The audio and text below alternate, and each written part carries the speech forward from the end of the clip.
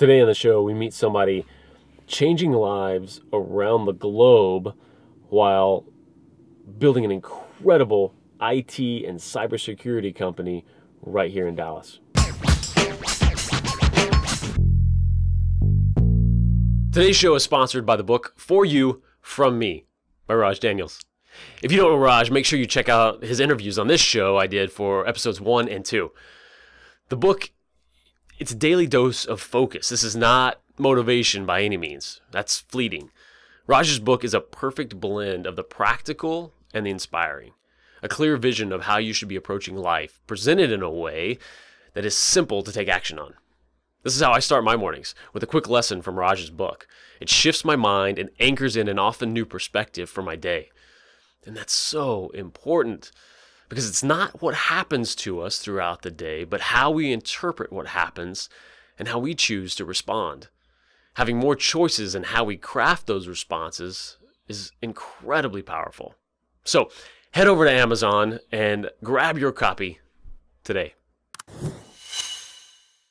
Real quick, before we get started, if you're here watching or listening, you've got some tie to this beautiful world of business of ours. Maybe you're an entrepreneur, consultant, or a sales or marketing pro looking to network and get in front of more prospects. Maybe you're building your personal brand from inside the corporation you work for. Or maybe you have a cause that you're passionate about and want to spread the word. Video can help with all of these. We hear that a lot, but it's a big leap from knowing you should be doing it and understanding how. From knowing what to say to making sure you remain credible in the process. Let me help you with this. I've been creating great content for people just like you for 26 years now.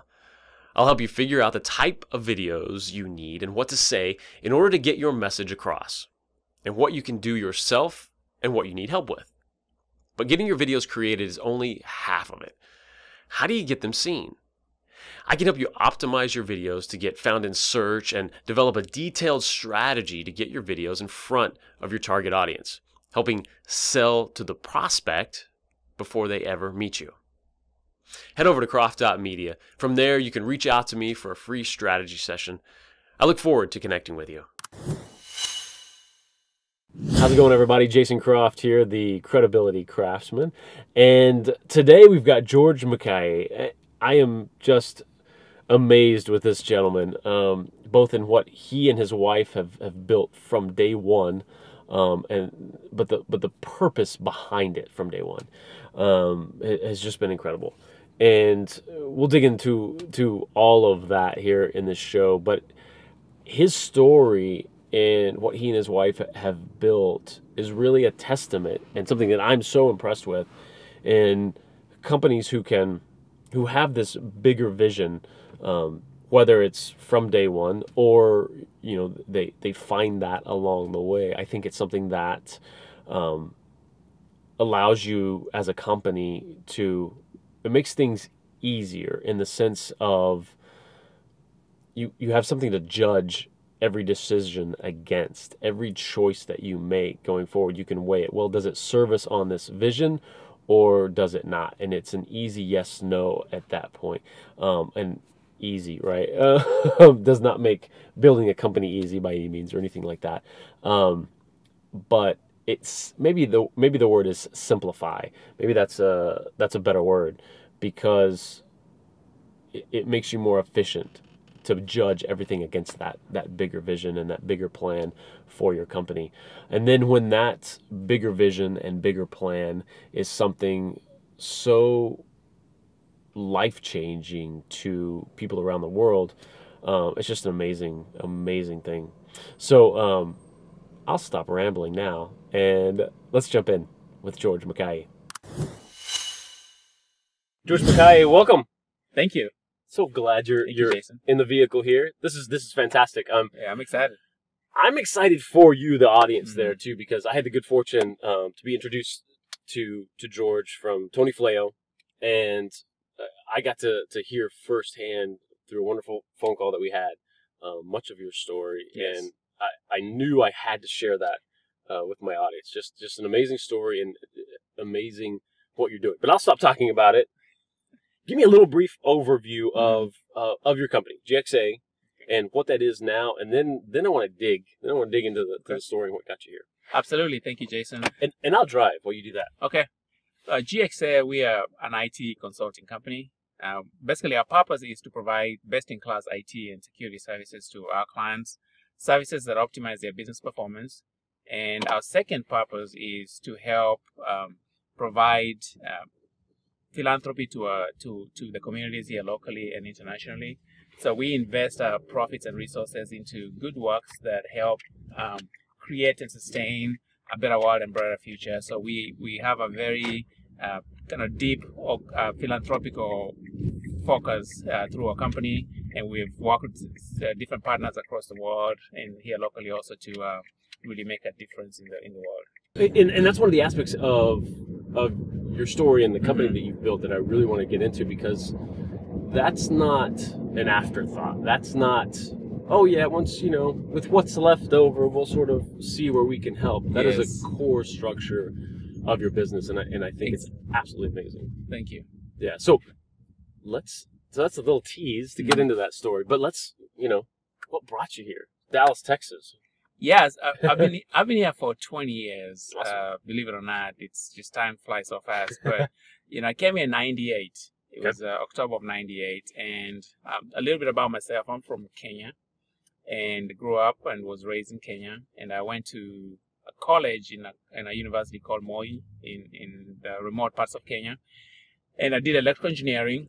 And during my 5th year of the Bachelor of Electrical Engineering course, my parents called me, my dad called me, he actually sent a letter and said, hey, I have some really urgent news for you. Can you come out back home? Because, there's something that I want to tell you. So I drove back home over the weekend and I met with them. And no idea what I was expecting bad news. Right, because that's usually how bad news comes, right? Exactly. Usually, it's usually something bad has happened. And so I was prepared for the worst. And my dad told me, hey, you want a green card to go to the U.S.?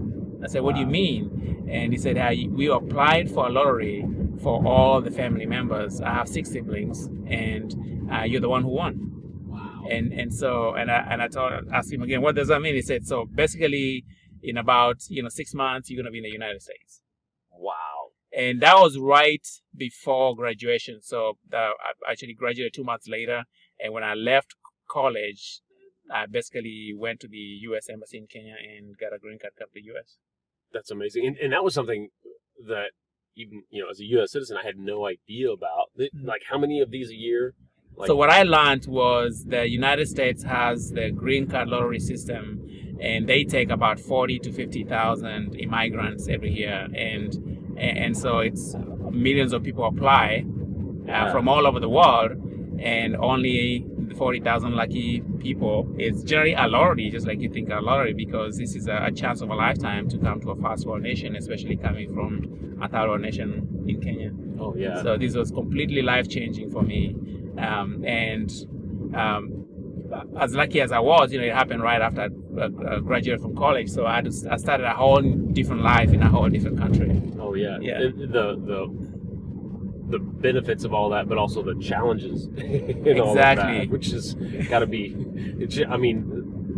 new reality all around you, right? I was really excited. So when you apply for the green card, you have to have a sponsor. I just happen to have a long distance uncle who lives in Texas, in Dallas. Okay. So that's how I ended up in Dallas, Texas. Nice. And I stayed with him for a couple months before I found a place of my own.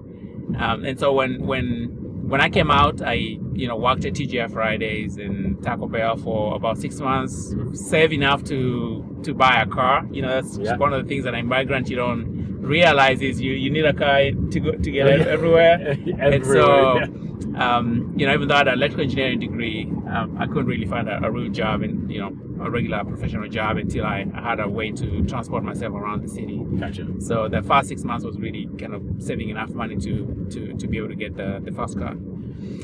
And so another interesting thing is when I was in Moi University, which is the college that I went to in Kenya, there was a donation that was made by the British government through Margaret Thatcher was the prime minister at the time, and she actually built a full-blown computer lab in the university. And so during awesome. my third year in college, we were introduced to computers.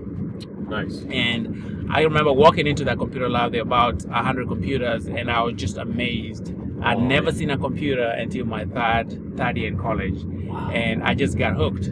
Oh, yeah. And that completely changed the trajectory of my career, because I started focusing more on the computer sciences versus focusing on the electrical engineering side.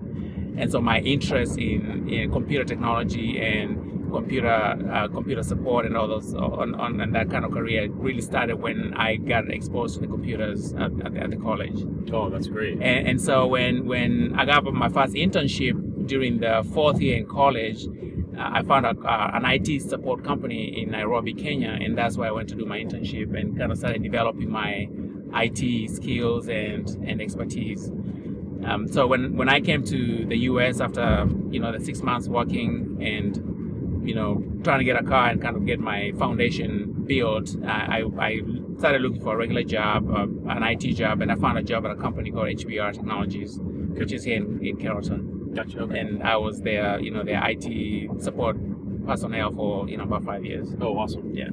Fantastic. So, and was the plan when you came over, I mean, was it really just that basic? Like, I have a chance over here, I have a way to start a new life, but let me just find a job. Was there any kind of bigger picture at this point, or was it really just, let me get there? Yeah, I think at that point, just having come out of college, you're just trying to get a job. Oh, yeah. Yeah, I don't think you really don't have those. I mean, I've always wanted to start a business because my uncle, who was my guardian when I grew up, owned a couple real estate businesses. And so I've always wanted to start a business, but at that time that was remote. I wasn't really thinking about that. I was just trying to get established in a completely new country, get adjusted to the new culture and new climate, everything else that comes with moving from Kenya all the way to the United States. So you're there at HBR? Yes. For 5 years. So, and then what's sort of the impetus to what got you to start? Now you're going to start a company. Now what was that change? Or so a lot of things happened. The first year, working at HBR was in 2000. I started my first. I got hired in January of 2000, and started working out there. And then I met my wife Alicia, who's also my business partner, in 2000 towards the end of 2000. Gotcha. Very nice. And so we met, fell in love, and got married in 2002. And during that process, we both joined the Potter's House Church, which is a church right here in South Dallas. Bishop T.D. Jakes is the senior pastor, and we became part of the missions ministry. Oh, okay. And so Alicia and I started going out on mission trips across the country and also across the world. And around 2003, there was a conflict in Nairobi, in Kenya, that happened between two tribes, and about 200 people were killed. And Bishop Jake saw that conflict, and he wanted our missions director to go out there and see if he could find a solution to the problem that was going on, that was causing the conflict. So he called him and assigned him that task. The missions director reached out to me because I was from Kenya and asked me if I would like to accompany him on that trip.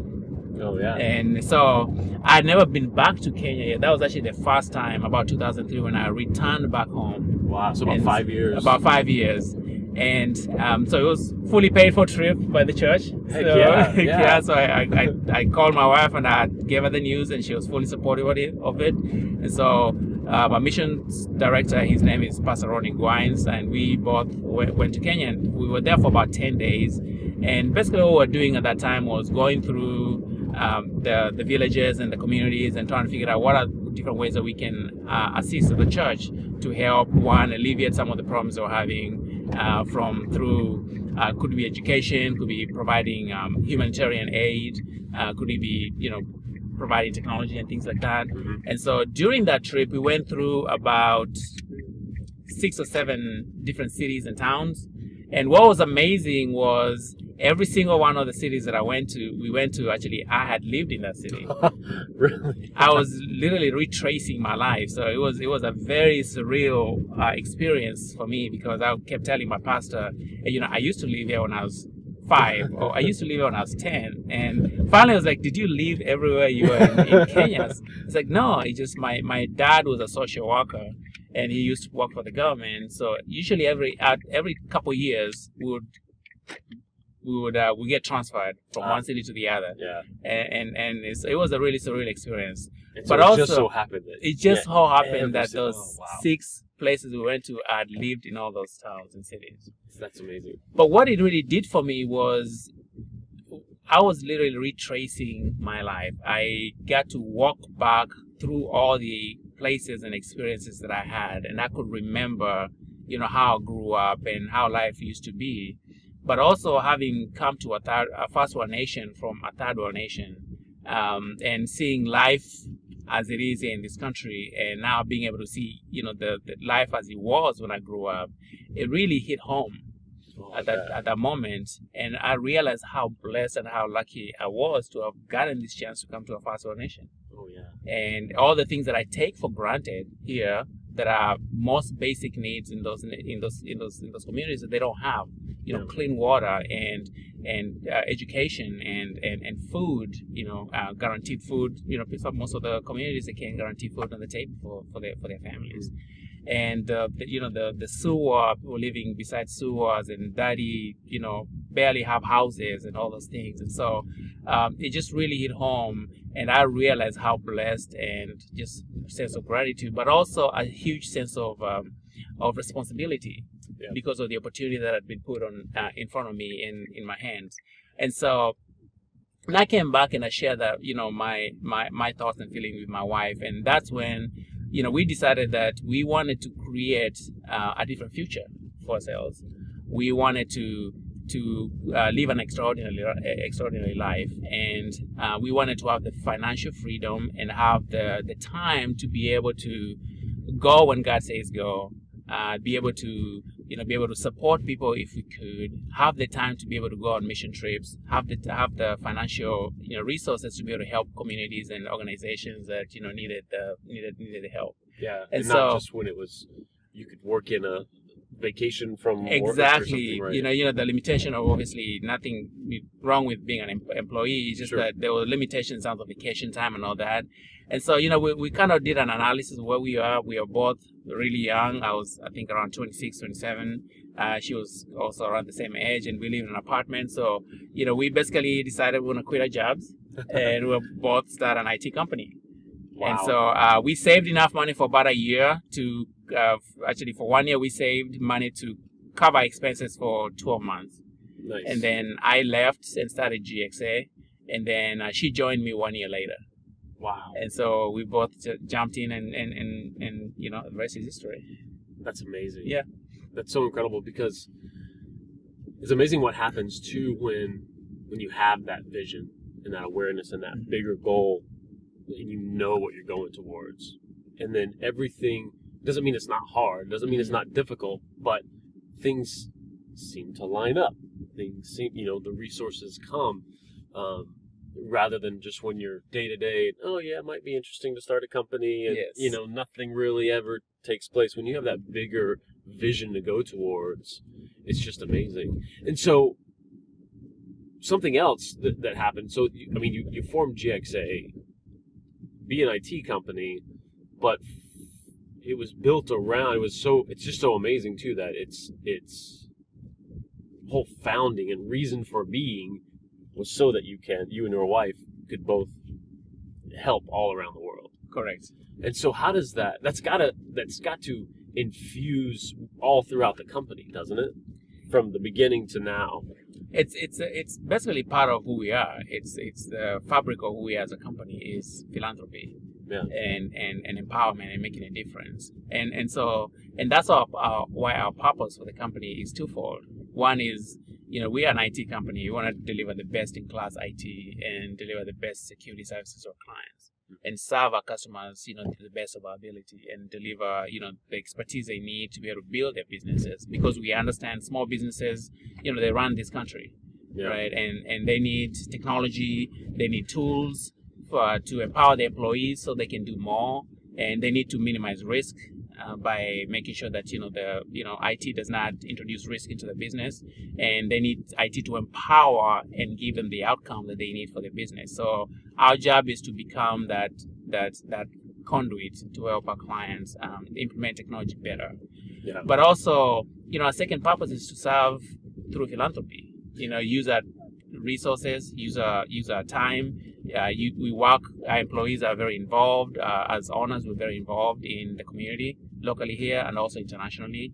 And we're both passionate about making sure that the company is always focused on how do we, any extra resources we have, be it time, be it money, how do we make sure that we're maximizing that and helping other people who are less fortunate?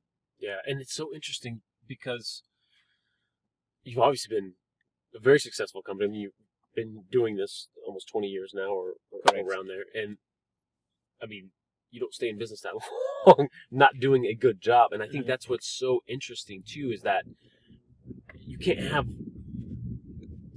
one without the other in this vision that you've created, too. Because if it was all philanthropy and that was the whole focus and it wasn't providing an amazing level of service and through that IT and that what you weren't so skilled and purposeful in there, you wouldn't have as much to support the other. So exactly. I love how intertwined those two things need to be, and then they have been for you. I think that's awesome. And for us, it's we didn't realize how powerful that was until we started running the business and started maturing it. And we started getting more and more of our clients who come to us because they see that. They look at our website, they see, we are not only, obviously, we deliver great service, but we are doing something with our money that's just bigger than, just for the purpose of making money. Yeah. Right? We are making a difference in the community. And we start having more conversations about, hey, how do you guys do your philanthropy? We share a little bit about that. And that's really, really exciting. Oh, that's great. But also, we are finding more and more of our employees that come in and they join our team is because they see the work that we do, in the community here locally and internationally. Mm-hmm. They say, I really like what you guys do with your company and how you're making an impact in the world, and I want to be a part of that.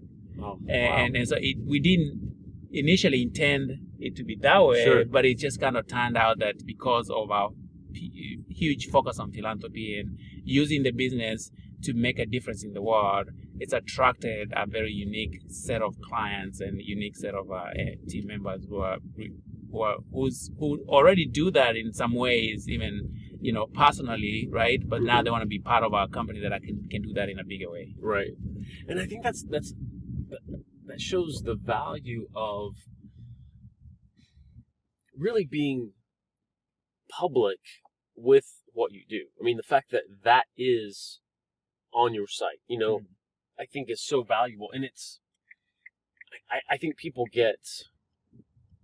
I don't know. It's such a strange topic sometimes that people get on both sides of the issue. Yeah. Some people are just like, well, I'm just going to do what I do anonymously and that stuff, and that's fine. It's all a personal preference stuff. And then other people are like, well, let me put this here, and maybe that'll attract some more, some more people and everything. And it's so important to have that right blend because I see exactly from the example that you just gave, the value in. It's not about. Look at us, we're giving this stuff. It's about you're gonna get way more resources to you and thus help that cause at the end by sharing that. And I think that's just what it is. Like without an agenda, it's just we need to share this message more. It really does. That's the only reason we put it out there. Yeah. And because initially when we started, we didn't share it. But we still did it. We went to mission trips. We've supported several computer, empowerment projects across the world. We've helped big water wells, and we support children homes across Africa. We do a lot of work locally here with different organizations. We've always done it. It's just been part of our DNA as a company. Yeah. Because that's the reason we started the company. But as we started to talk more and more with our customers, talk more and more with our partners and our vendors, we saw an interest in what we were doing. I'll go meet with clients, and it would be a regular IT strategy meeting, and half the time we'll talk about our GXA cares. Wow. They're asking how we've tried to do it, we can never do it. How are you doing it? And so we started sharing how we built it, how we built a philanthropical arm, and how we are engaging the employees, and how we really shifted our culture around that. And we found that we needed to share because other business owners wanted to do the same thing. They just didn't know how, or they didn't have the time and the expertise. And so, but also we realized also employees wanted to be more involved. Oh yeah, right. And sorry to interrupt, but yeah, to me it's much like any other company, even any business endeavor. You can be phenomenal at what you do, but if you can't tell the story of what you do, you're going to be limited and small. And so I think the same thing applies here. When you can tell that, everything expands, and you can be purposeful with essentially marketing it, right?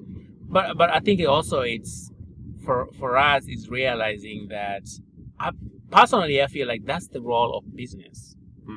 We're here to solve problems. Yeah. We're here to make a difference in different areas, but that's really the role of business, is how do we make an impact in the world?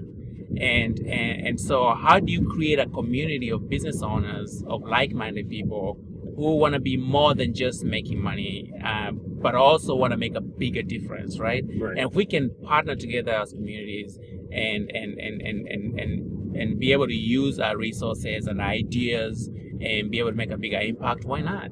I think that's the whole goal. And so what we've done and what we continue to do now is we are even focusing more with the customers. So we have several clients now. We partner beyond just kind of the business side, and partner along the philanthropical projects. Oh, really? Right. So for example, we are going through a project now where we are putting together about 100 computers that we are going to send out to Badagry, Nigeria.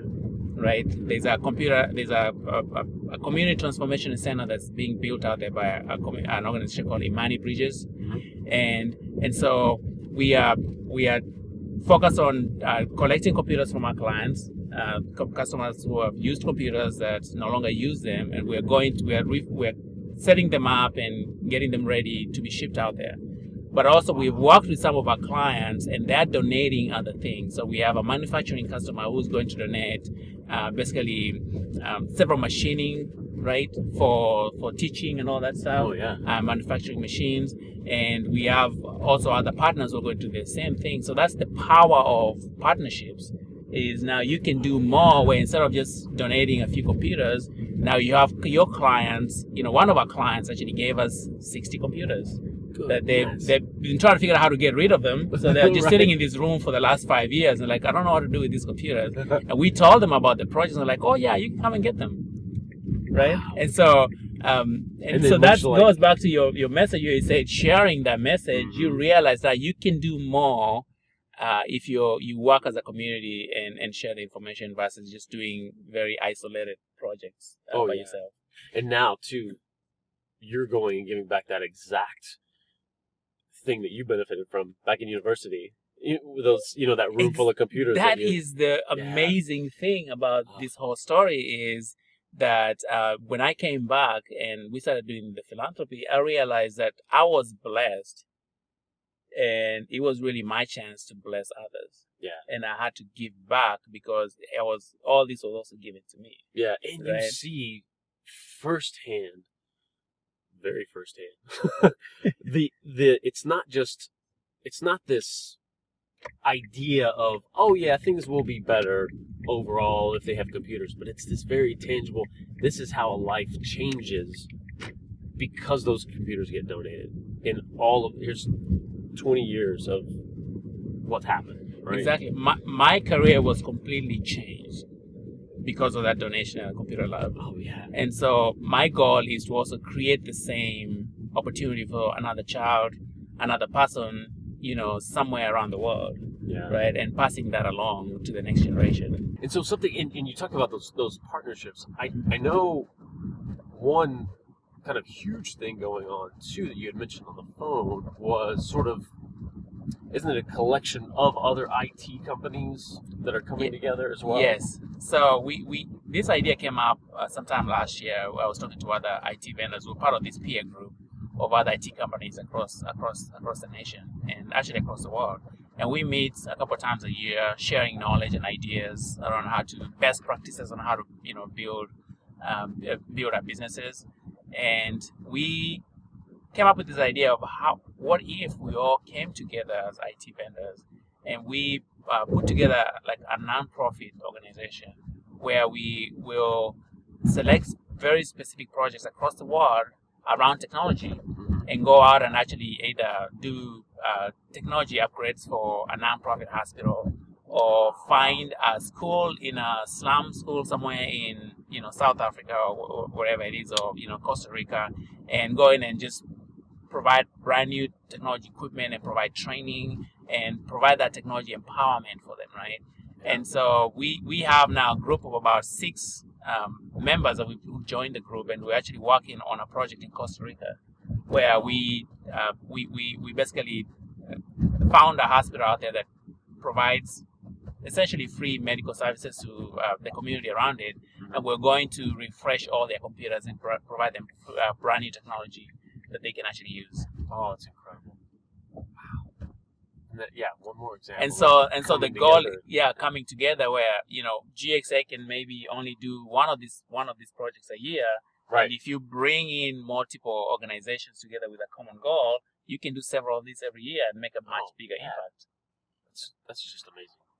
I love that too, and I also don't want to skim past the company you've built as well, going through all of this, because it's and I'm sure, much like you talked about your organizations. I mean, the client meetings you have, and half the time is spent talking about this. Yeah, it's so amazing to talk about. But I don't want to skim past the company you've built, because I think that's pretty amazing, especially some of the things you're doing around cybersecurity right now. Yes. And fill us in on a lot of that. Yeah. Well, I mean, all the philanthropy that we do wouldn't be possible if we weren't delivering the best-in-class services to our clients, right? So the business aspect of GXA, making sure that, from a delivery standpoint, we're taking care of our customers. We're helping, implement better technology for them that impacts their business. That's really been a big focus, and it's one of the things you learn as starting a business is a great idea, and then you jump in, you realize there's a lot more to do. I call a business, a real life boot camp, right? Oh, yeah. Because you get to learn. When we started the business, I was basically an IT guy. Right. That's all I knew. I mean, paint that picture a little bit too, because you both had this great idea, and it all made sense on paper. But then you take the lead, and I think you approached it perfectly. Like, let's make sure we've got a year's worth of living expenses and everything like that, which is phenomenal. And so many people just like, let's give this a shot, But what's that? So what's that first step? And like, okay, now you've got to get your own clients. Now you've got to have infrastructure. Now you've got to. Yeah. So we started planning about a year before we started the company, and I had several contacts at that time that I'd built, working through the previous company, and I reached out to some of my contacts and I told them, hey, I'm going to start a business, an IT company. Would you be interested in, using us as your IT vendor? And so out of that conversation and networking, I found about 5 companies that were willing to use us as the IT. So when we actually jumped in and started the company, we already had about 5 clients that had committed to using GXA as the IT vendor. So that helped us jumpstart the business. Yeah. And so the first 2 years, I was basically providing IT support to those 5 to 6 clients. And what happened is, as I deliver that service and we continue to help our clients, they started referring us to other businesses, and it just started to organically grow that way. And it was there wasn't much sales and marketing at the time, right? And so we didn't have additional employees, so it was very easy to continue to run the business. But we got to a certain point where the business could not really sustain itself without a very formal business development engine. Right. And also, we could not really scale unless we started adding employees and more people. And so that's when you suddenly realize, running a business is more than just providing great IT support. Right. And you got to build an engine that can actually sustain itself and that can scale. And so, I remember an incident that actually kind of hit it home when we had our first son, our son Zach, and I was at the time, obviously doing all the IT support. We were basically a one-man IT shop, and my wife did all the back end stuff, all the accounting, all the HR, all the business, kind of the back, the office administration. And she was pregnant with our son Zach, and she was about to go through labor.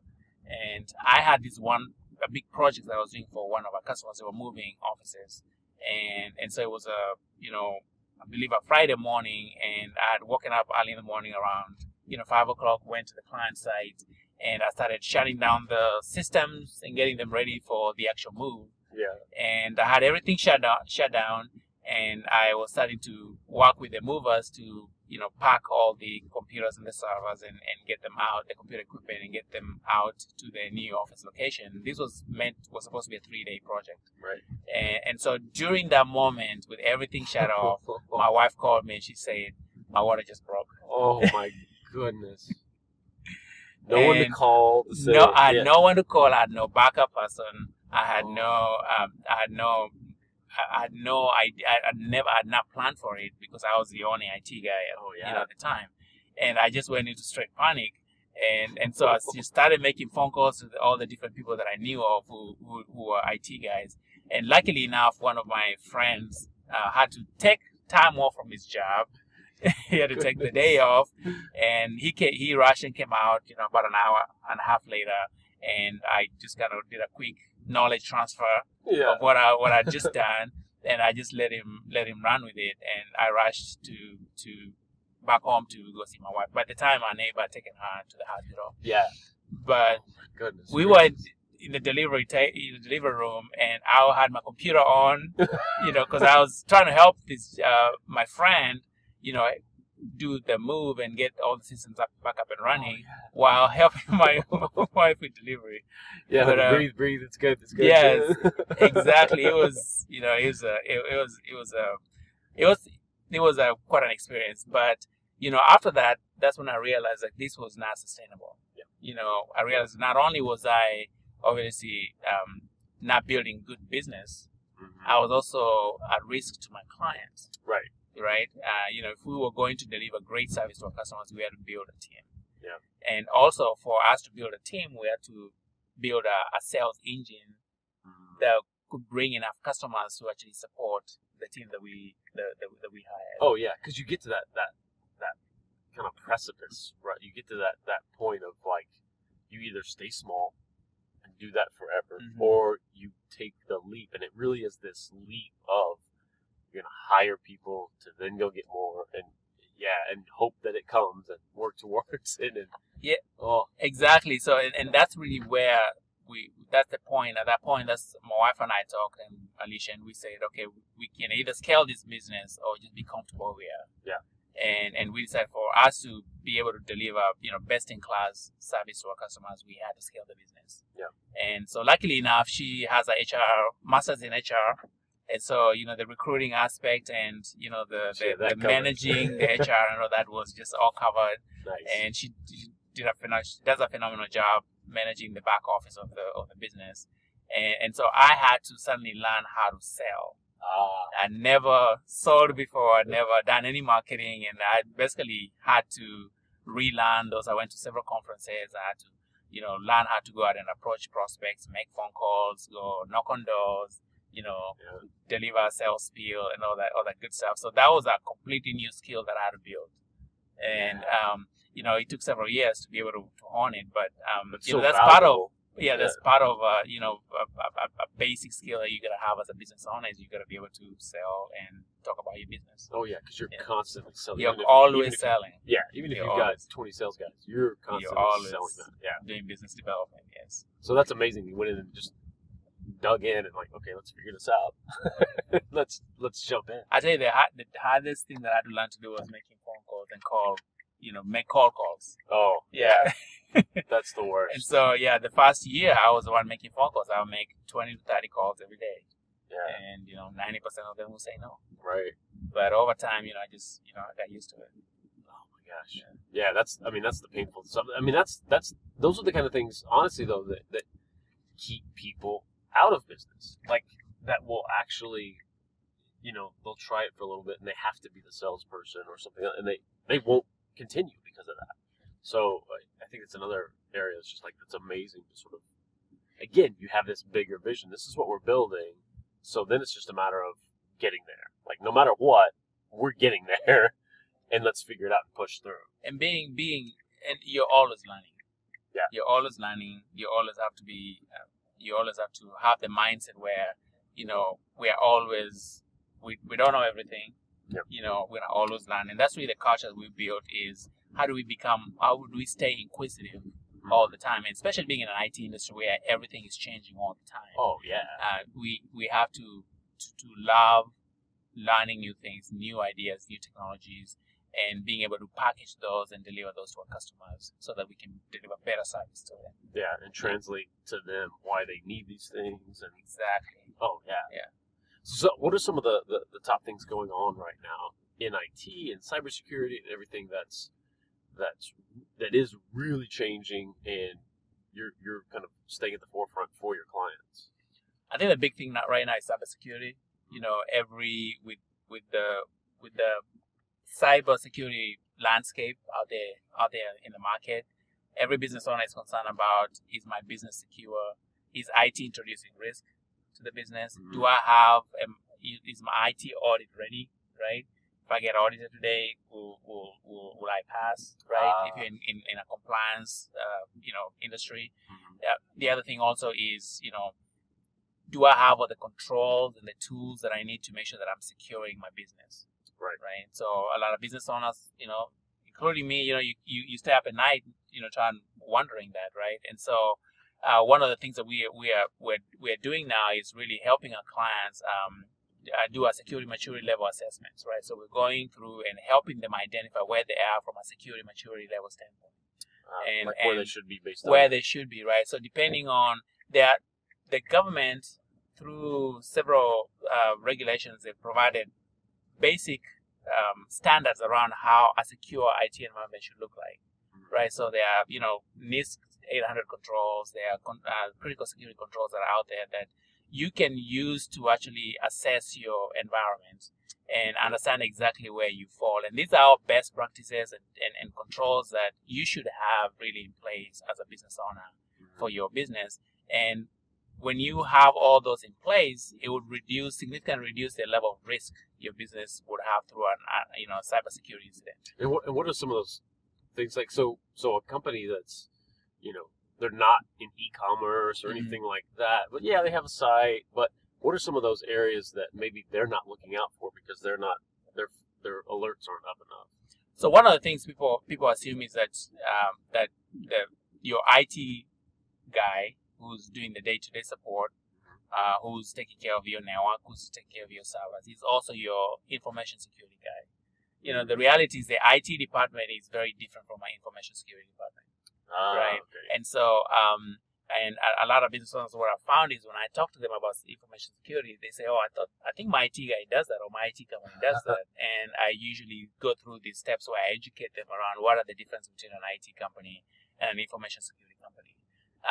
But some of the basic things that most business owners don't have is, for example, an information security policy. Yeah. Right? How do you implement security in your business? That is not something you can outsource. That's something that, as a business owner, you have the due diligence to make sure you have a policy in place in terms of how is security implemented in my business. And from that policy, then we can implement technology controls, right? And say, we need to have antivirus on all the machines. We want to make sure all the systems are being, inventories. Who is allowed into our network, who's not, right? What kind of computers, should have? What kind of software should we have installed on our computers, right? And how do we monitor and limit access for unauthorized access to the network, right? Are we doing continuous monitoring of our security, or do we only have passive tools out there, right?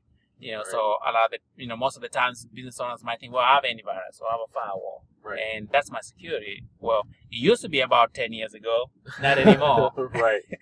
Just like it used to be sufficient, 40 years ago to just have a lock on your door. Right. But that's just not enough in this climate. And you got to have, ongoing monitoring of your house and all the good stuff. So information security gives you this framework where now you can implement tools and controls so you can make sure you're minimizing, cybersecurity risk in your business.